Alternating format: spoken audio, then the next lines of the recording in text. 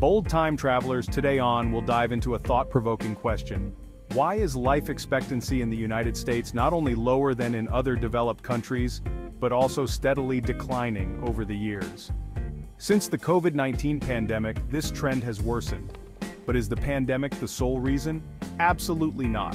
There are multiple factors driving this concerning trend, and today we'll break them down one by one.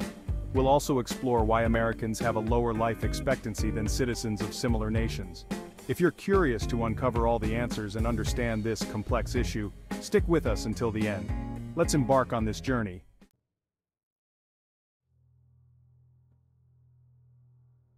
1.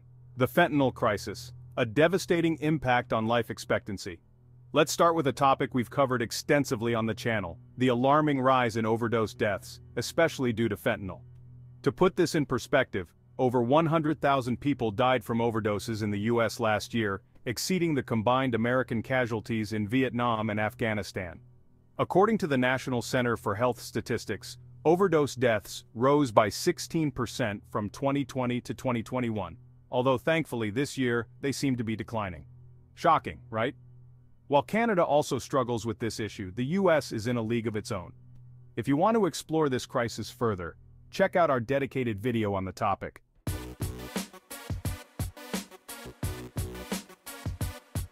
2. Obesity, another silent enemy. Next up is another significant factor, obesity. The US is not only the land of the free but also the land of fast food and weight issues.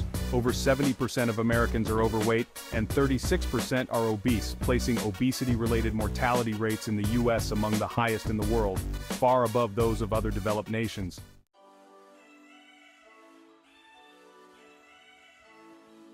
3. Eating habits, a key contributor to health problems. While many developed countries have improved their eating habits, the US still struggles in this area. Obesity is a significant contributor to heart disease, diabetes, certain cancers, and strokes. All of these factors significantly raise mortality rates. Fun fact: did you know the country with the highest obesity rate is Fiji? In their case, genetics may play a larger role. Stay tuned to where we'll delve into this fascinating topic soon.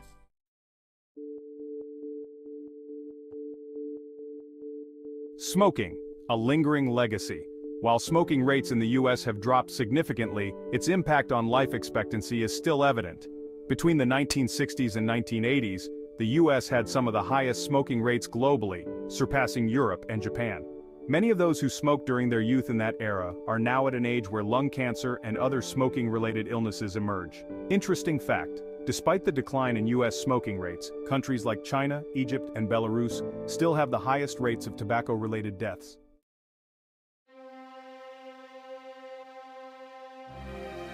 Violence, a high homicide rate. When it comes to homicide rates, the US leads among developed nations. In 2021, the US homicide rate was 10 times higher than any safe European country. Even countries like Sweden, which face significant violence issues, have rates 5 times lower than the US eye-opening statistic. For every 100,000 deaths in the US, 5 are homicides. Surprised? There's more to uncover. Let's continue unraveling this troubling story.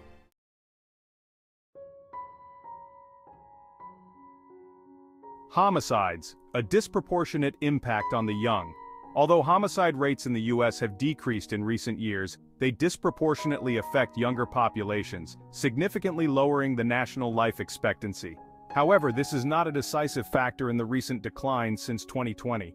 While it contributes to life expectancy being lower compared to other developed countries, the primary cause lies in other factors, which we'll explore next.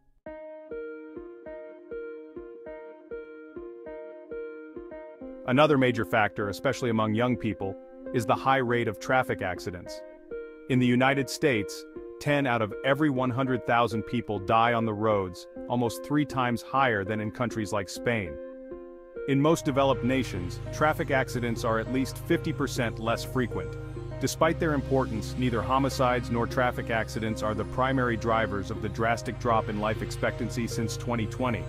Now that we understand these factors, we're getting closer to the most decisive causes. Stay with us to uncover them. The best is yet to come.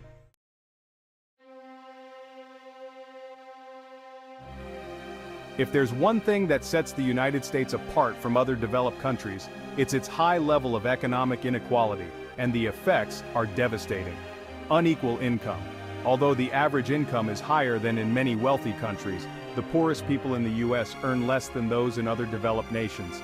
Infant mortality. The U.S. surpasses China and Russia in infant mortality and is closer to countries like Lebanon or Argentina than to nations like Italy or Spain.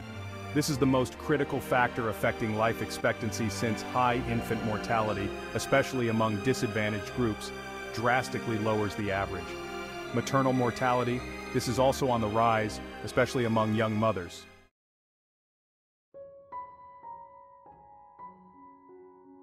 In a country as wealthy and powerful as the United States, one would expect a robust healthcare system. However, the reality is far different. Limited access. There is no universal healthcare system, and poorer groups have less access to basic medical services. Pandemic impact. COVID-19 exposed the healthcare system's weaknesses, worsening mortality rates.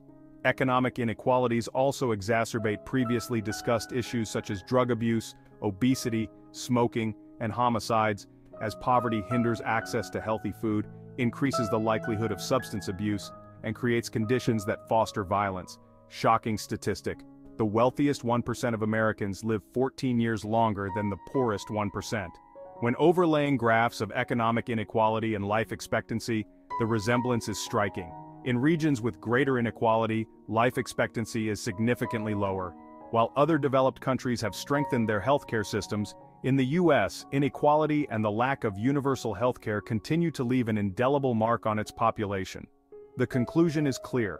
Without addressing inequality and improving the healthcare system, this issue will persist.